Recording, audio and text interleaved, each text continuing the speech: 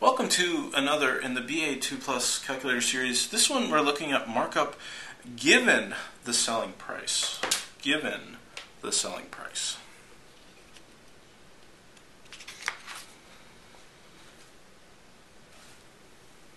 Okay, so the question says, our company sells desktop computers.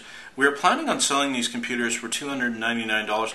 What is the cost of these computers if a markup of 35% is based on cost? Alright, so if we go through the question, the first thing is they tell us the selling price is $299, so that's our S. And the question wants us to find cost, which is C. And then the markup is 35% based on cost. So that's our markup. So we know the selling price is $299. We don't know the cost. And markup is 35% of cost. Remember, of means multiply. We're going to use the formula S equals C plus M. So 299 equals C plus, move the decimal place 2 places, add a 0, so 0.35 C. When you have a letter by itself, you can just add a 1 in front. So then, after we do that, we can add the C's together.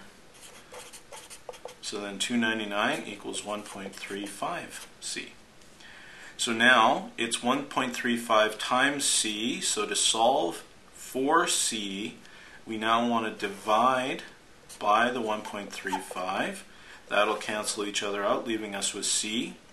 What did we do to the right side? We have to do the same thing to the left side, so I also want to divide by 1.35. So then turn the calculator on, 299 divided by 1.35 gives me a C of 221.48. So that is the cost of the desktop computers.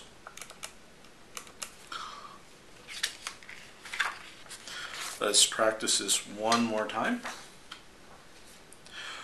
Our company also sells laptop computers. We know we want to sell these computers for $499. What would be the cost of these computers if we require a markup of 75% of selling price? So we sell the computers for $499, so we know that's our S. The question wants us to find our cost, and then the markup is 75% of selling price. So, since selling price is the $499 and cost is what we're looking for, we can calculate markup by taking the 75% and multiplying it by the $499. So let's do that first. Let's take the $499 times 75 and then hit the percent button to change it to a decimal. So markup is 374 1/4. Now that we have markup, let's plug it into the equation S equals C plus M. So S is 499 equals C plus the 374 1/4. Now we want to take the 374 1/4 and we want to get it to the other side to isolate X. Well, since it's addition, the opposite is subtraction. So we subtract the 374 1/4. We subtract the 374 1/4. The addition and subtraction cancels out the 374 1/4 on the right side. So then we're left with 499 minus 374 1/4 is equal to our cost. Alright, so now we'll go 499 minus the 374 1/4. So our cost must be $124.75.